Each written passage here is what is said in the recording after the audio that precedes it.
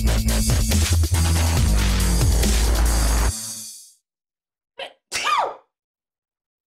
doctor is in. Hi guys, it's your pal Dr. Sal again. Today we're looking at a very interesting study that came across my desk. Now we all know about the benefits, the health benefits of regular aerobic exercise on our bodies. It's transformative. However, this study of 1.2 million persons answers another question upstairs, how much exercise is necessary for mental health? How much exercise will help you for depression, anxiety, etc. Very interesting study, and first of its kind that I've seen to be able to answer the question of not the benefits downstairs, but the benefits upstairs. Let's take a look. So we hear all the time about the benefits of doing exercise for your physical body, but what about for your mental state of mind? How much exercise is necessary to alleviate depression, anxiety, and so forth?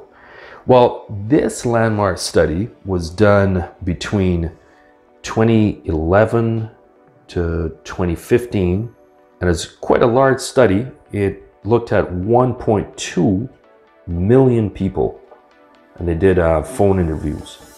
So really large study. What it revealed is that in people who had previously had a diagnosis of depression, so people who were known, had a clinical diagnosis of depression, the results were very surprising that a full third, or 34.5%, reported markedly reduced mental health burden versus those who did no exercise. So that's pretty remarkable. In other words, exercise can work pretty much as well as a drug for controlling depression symptoms and other mental health problems like anxiety, compared to people who do not exercise. So the next question that needed to be answered, it obviously begs the question, well, how much is enough? So they also looked at that too, which is what makes this study so exciting and interesting. What they found is that exercise of all types, independent whether it was swimming, cycling, rowing, jumping, skipping, toboggan, whatever it was, that the lowest incidence of mental health burden of all types was with exercise, drum roll please, of duration 30 to 60 minutes. That seemed to be the kind of golden hour to half an hour that was necessary for improving mental health. What they found, which was also interesting, is that going beyond that, so going greater than 90 minutes, provided no additional benefit over exercising for the 30 to 60 minutes. So just pushing yourself, doing extra, didn't get any brownie points. Even more surprising though, is that going over 3 hours per exercise session actually was worse than not exercising at all. So you could as well have just sat at home and been sedentary if you're looking for mental health gains.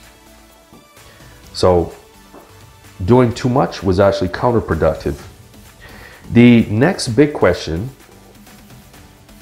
that they were able to answer with this landmark study is how often should you exercise? And what they found the answer to that is that the magic number, it followed kind of like a U-shaped distribution. The magic number for exercise was 3 to 5 times per week. That was superior to exercising less than 3 times a week, and it was also superior to exercising more than 5 times a week. So again, your porridge needs to be just the right temperature, not too hot, not too cold. So too little exercise is detrimental to mental health, but so is too much exercise. So doing too much or too little.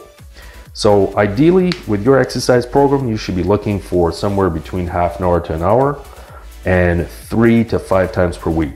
Not less than 3 times or every other day, and not more than 5 days a week.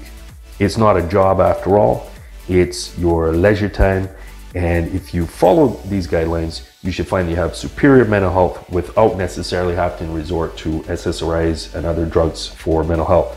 So I thought this was a very interesting study to bring to you guys, and I'll have more insider secrets and tips and tricks from the medical field in the next episode. I'll see you in a week. This has been your pal, Dr. Sal. Thanks so much for watching. Thanks for watching. Get notified of new videos. Subscribe now. If you found this video helpful, support us by sharing it with all of your friends and throw us a like below. You're a star. Cheers and cheerio.